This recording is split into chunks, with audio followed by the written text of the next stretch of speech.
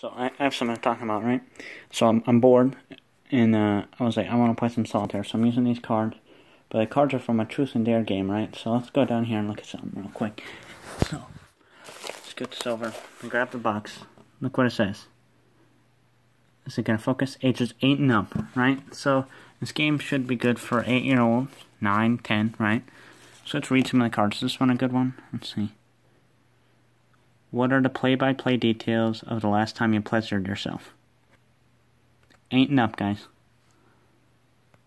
8 and up. Will it focus? Won't focus. It focuses a little bit better out here.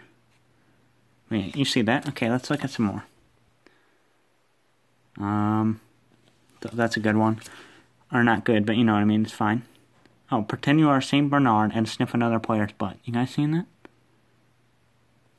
What the hell, then? This one. What does it say?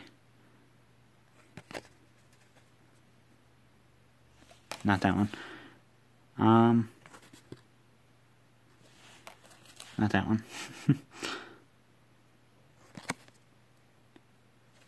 Nope. What actor, 70 or older, would you most like to sleep with? You guys seen this? 8 or older, guys. What's happening? What is actually... That doesn't make sense. No, it's not. I'm trying to find more, but... I'm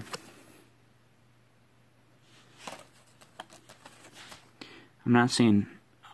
Okay. That one's not terrible. Let's look. I want to just find one more example to show you how terrible this is.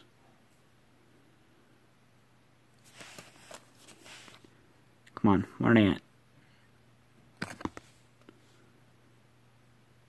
Oh, call a gas station and ask if the attendant sells really small condoms. Guys, this is for 8 years or older. I just want to make that clear.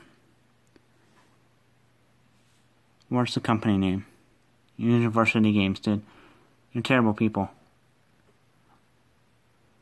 You are terrible people. This is not okay. This is not for 8 years or older.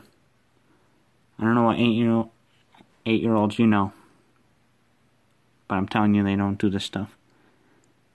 I'll see you next time. Peace.